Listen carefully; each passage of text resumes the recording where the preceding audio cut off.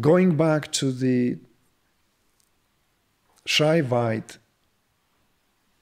perspectives known as Trika Shaivism, we're coming across something astonishing in its directness, but not least perplexing still,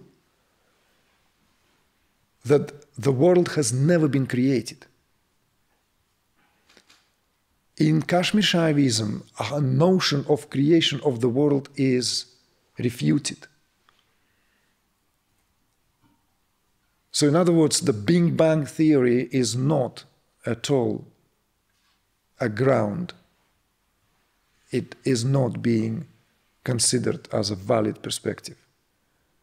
If just saying Big Bang is something to go by.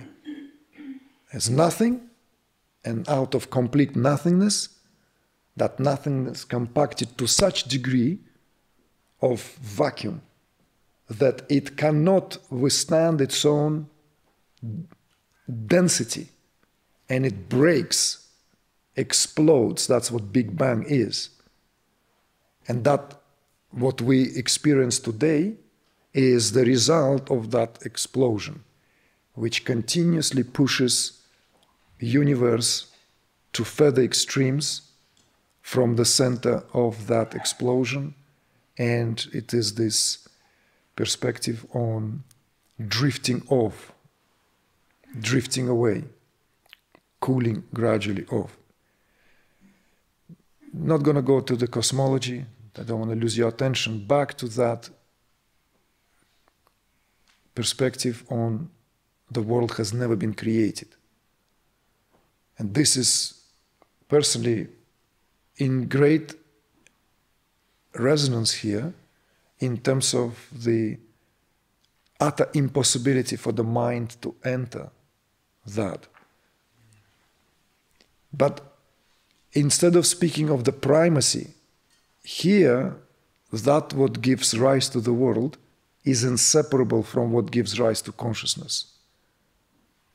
So the consciousness and the universe here are not spoken in terms of supremacy of one over another or what comes first, but rather in terms of that what is perpetually in a state of complete dissolution, complete recreation, sustenance, and dissolution.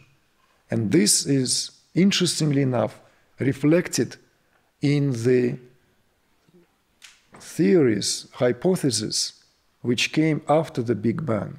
And some of you may have come across that. Have you heard that different opposite to the Big Bang? That the universe instead is the origin of the universe that scientists speak of. I forgot now this very moment.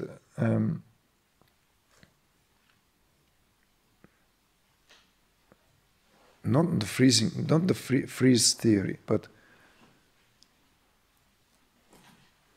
what it is essentially is that it's very, very similar to that perspective where it's not that something took place in a moment in time and we can trace that from there or back there in any linear way.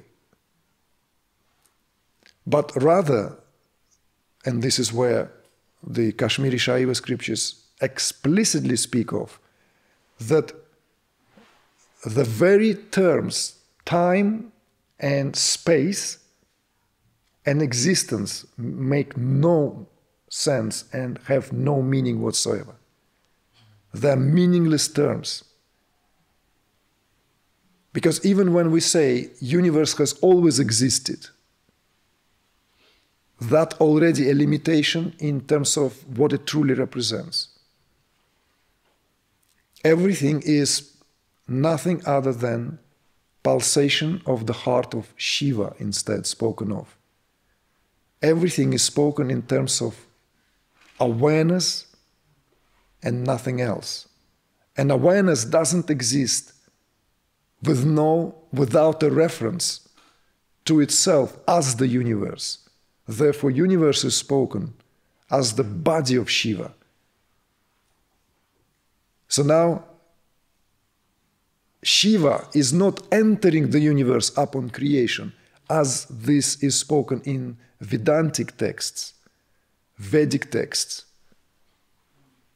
Brahman is created this world and entered his own creation. In terms of the way of how the Shaivites present this, is that it was never created and cannot be destroyed, because awareness is not here operating with these categories that we perceive through a limited way of our language when it comes to something which is directly experienced by us due to the limitations of time and space.